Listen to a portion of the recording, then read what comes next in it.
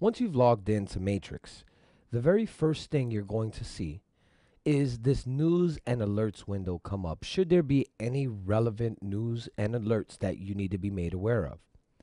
This news and alerts window is the primary way that your MLS system is going to communicate information to you all. For example, when we're going to be closed. We're going to be closed on specific holidays like 4th of July, Thanksgiving, Christmas, and so forth. So when we are approaching one of those holidays, we will communicate the closure through these windows. Your associations will also choose to use these windows as means of communication of special events happening at the association. For example, continued education courses may be communicated through this window directly to those agents of that association.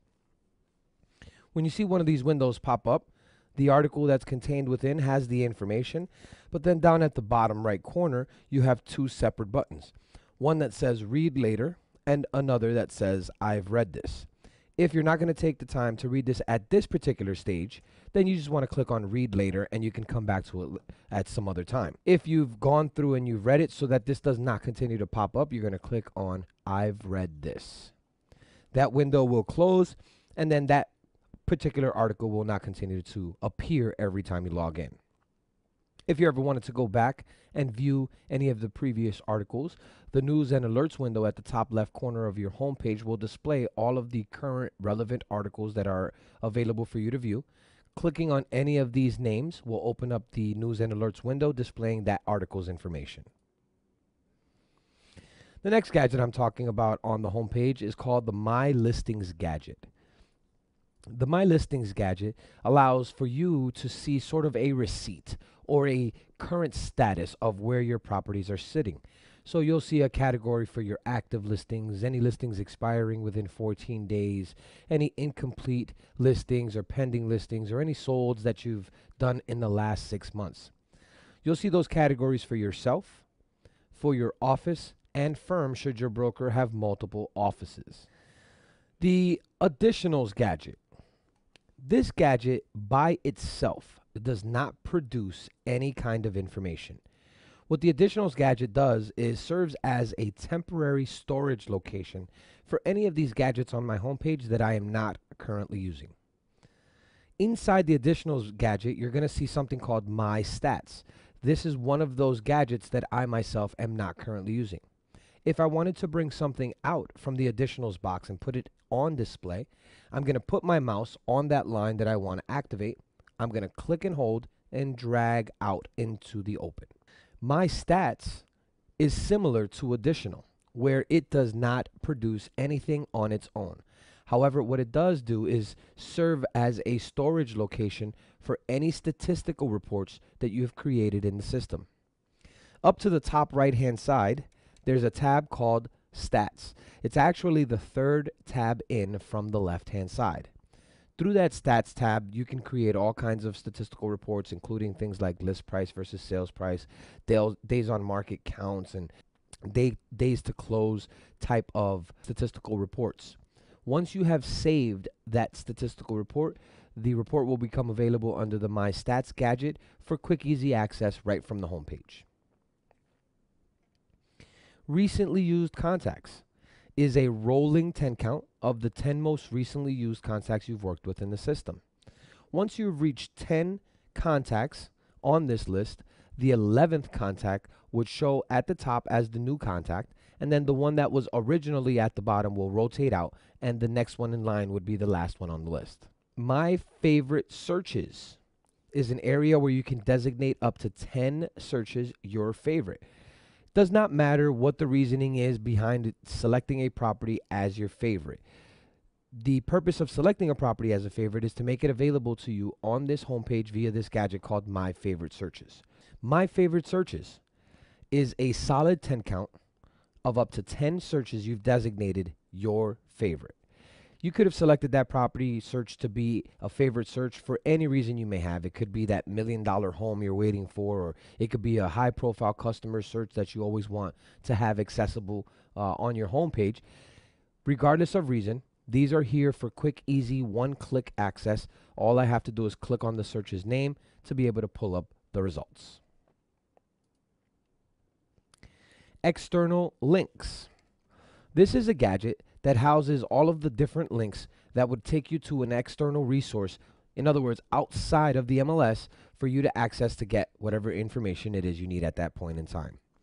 In here, you will find links to our recorded webinars, to our recorded videos, to any of the university classes that we have, the Form Simplicity Transaction Desk, and several other links to other products and services. Recent portal visitors. This is a gadget that I would use in order to keep track of what my customers are doing with the listings I am sending them via my searches. For example here, my customer Sue Queen has accessed her portal as recently at 8:14 this morning. I can see that Sue selected one property as a possibility simply by seeing this icon here of a light bulb. If Sue would have selected any properties as favorites or rejected any properties outright, the icon of a heart for favorites would appear and the icon of a trash bin for rejected properties would appear. If all my customers do is click on the link to view the properties and do not bother to classify them in any of those three categories, you will only see an icon of a little person. Clicking on this icon will open up what's called the customer portal page. This portal page will allow you to have an inside view as to what your customers are doing with those searches.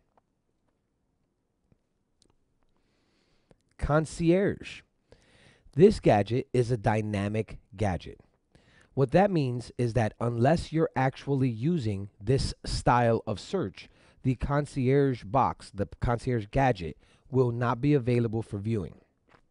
Once you've used this service one time, then this concierge box is going to be available right on the homepage. What concierge is a different style of auto notification, where the standard auto notification style will allow the system to automatically run the search you've saved for any particular customer, locate any available properties, and then automatically sends those properties off to your customer. A concierge style search allows me to regain a little bit more control over that search. It will still automatically run the search and still automatically find results. However, will not automatically send the results list out to your customer. Instead, the concierge style search will provide you an opportunity to review whatever results are there and hand pick the properties you want your customer to receive. The general concept behind the concierge mode is save these types of searches for those hard to please customers. Those customers that no matter what listings you've sent them, they're just not happy with those kinds of properties. So you would take a more manual approach at delivering this kind of listing information to your customer, having a better understanding of what they're really looking for.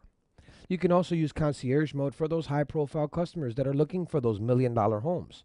You want to have a little bit more hands-on approach to them as well because they're looking for one of those high profile, high dollar listings. Concierge mode is an excellent option for those two examples given.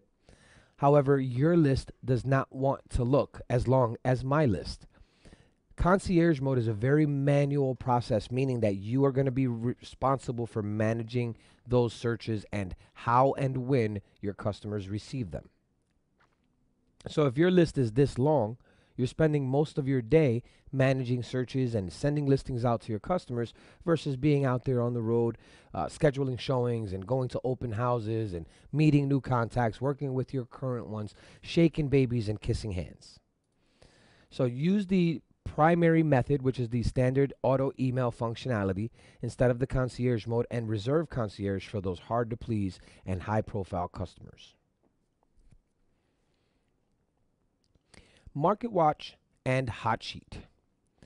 Your market watches and hot sheets are designed to be your farm areas, or in other words, set up searches to identify your farm areas. Some differences between the market watch and the hot sheet are your market watches focuses in on grouping the properties together based off of their status. So for the last 24-hour period, with the residential property style selected, there have been 136 new listings added to the system. Where for price decreases, there are 158, and for expireds, there are only 7. If you're the kind of person that prefers to shop the expireds in hope of gaining that business, You can set up a market watch over your preferred area and easily identify how many expired properties or any other of these statuses there are for that selected area. You can only have one residential market watch, one commercial market watch, one income, vacant land, or rental market watch at a time. So, whatever criteria you have set up for your residential market watch is what's going to affect this particular search. If you want to change the area, if you want to change some characteristics about the listings, you would then need to go back into the customize area and make changes to those searches. Your hot sheet groups listings together based off of their property style. So your residentials, your commercials, your incomes, your vacant lands, rentals, those are all classified as separate ones. I can have up to 10 different hot sheets. And if I wanted to have 10 residential hot sheets in here, then I can put 10 residential hot sheets. If I wanted to mix and match and have 3 residential, 2 rental, and 5 commercial, then I can set it up to run that way as well.